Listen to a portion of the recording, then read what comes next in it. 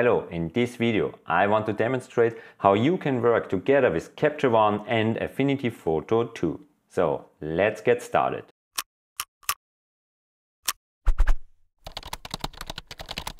I'm here in Capture One right now and I want to develop this image. So I switch here over and will brighten up the shadows a little bit, bring down the highlights and change the exposure.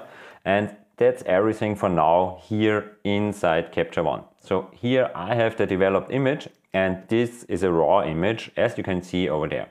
And if I want to go to the retouching phase, I can go with a right click or secondary click here and just say open with. And if I open this image with Photoshop or Affinity Photo 2, then the raw image gets opened. And the developing I did here in Capture One isn't reflected with this. So if you want to have the developed image inside Affinity Photo or inside Photoshop, you have to go here and say edit with.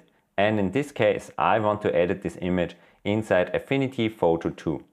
So now you get this dialog over here, and in this dialog you can change the settings because you will switch out of Capture One, which is a raw editing suite, inside a pixel world. And here inside the pixel world you want to define the format of the file. So use TIFF if you go to Affinity Photo. You can use 16 or 8-bit. I will stay at 16-bit. And for the options for the TIFF format, you can say uncompressed or with a zip compression. And I will definitely recommend the zip compression. So just choose zip over here. And for the ECC profile, go with Adobe RGB if you have a screen that can represent these colors, or just go with sRGB if you have a standard monitor or a standard display to see all the colors. So if this is set up correctly like it is right now here in my case, you can say edit variations and Capture One will create the TIFF file. You will see it short time on the right or afterwards, and sends this TIFF file over to Affinity Photo 2. And now I can start working with the retouch here inside Affinity Photo. And I will do it on a very basic level. So I will create first of all a new layer, a new pixel layer, and then I will change to the healing brush tool. The shortcut is the J key. And if you're working on a new layer, it's really crucial that you change the current layer option over here to current and below, because you want to work on a new empty layer and sample from the layers below.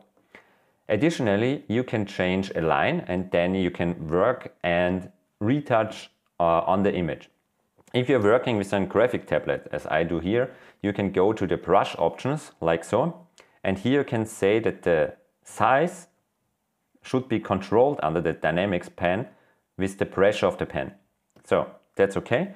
Then I will zoom in. You can zoom with the pinch or with command and space bar, and right to zoom in and left to zoom out, like so. And now I can press the option key to sample an area and start retouching. Then you can change the brush size with control option and go to the left. And now I can start retouching and cleaning the image like this. Here I want to retouch the hair away, like so. Go in, make it a little bit bigger, and here I go just for the bigger blemishes, like so. Okay, then there is a hair, so I will retouch this as well, and go in and just do the retouching like so. Okay, this is okay for now, because that's just a demo image. I don't want to go too much with it. A small thing I will do is to add a curves adjustment like so, brighten everything like crazy in the beginning, and then on the keyboard you can use the shortcut Command I to invert the mask, and then go to the brush tool, shortcut is B, and change to the foreground color of white. And here as well, if you're working with a graphic tablet, go to the More tab, and inside the More tab you can here edit the general settings for the brush. But you can go over to Dynamics, and in the Dynamics tab you can go to Accumulation Jitter 100% with the pressure. So also with the pressure I can choose how much color I want to apply here. And in this case, how much color on the mask. Okay, and now I can go in and paint over the iris like so. And here as well, just lighten up the iris. And because it's on a layer mask, you can now go in and brighten the regions even more, or bring it down and do a little bit of a contrast curve over here, like so.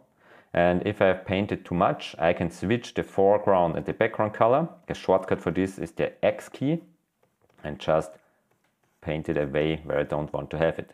Toggle on the visibility, on and off, and now you see that you have done the correction.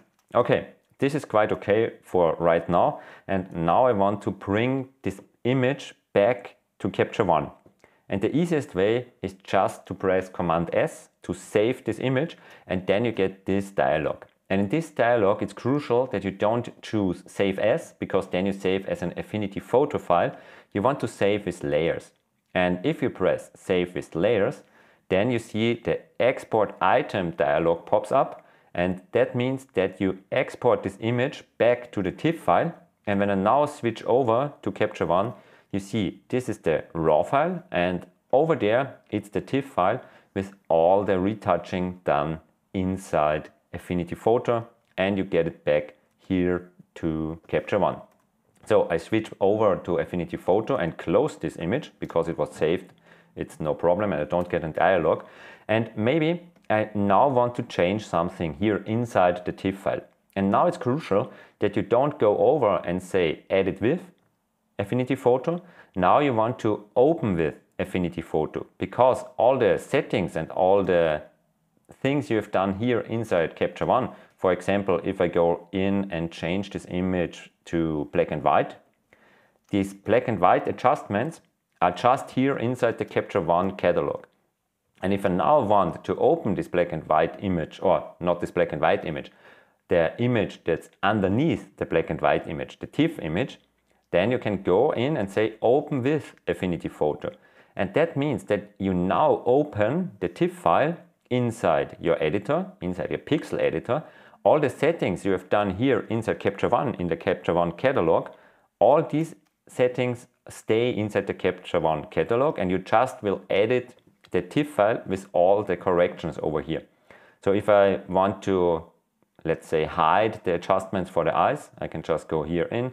Or if I want to do some more retouching, I can choose my retouching tool over here and just go in and do a little bit more retouching, like so.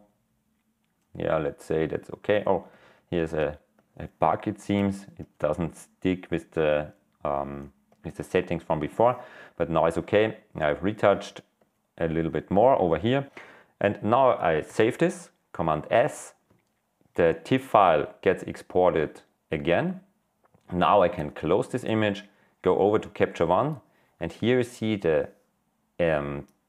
things you have done, the adjustments here in Capture One will stay, and the retouching is underneath the adjustments from the Capture One catalog.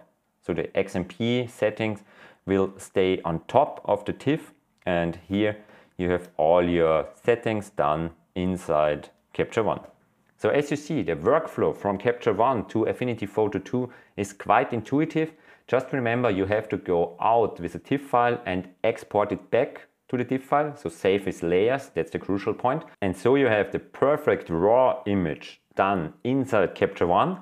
And if you want to retouch, you go out to the pixel editor to Affinity Photo 2, and there you can work inside Affinity Photo, retouch, change everything, do composite things, whatever you want. And if you come back to Capture One, you have everything saved inside the TIFF file. So that's everything for now. If you like this video, give me a like, and we will see us soon.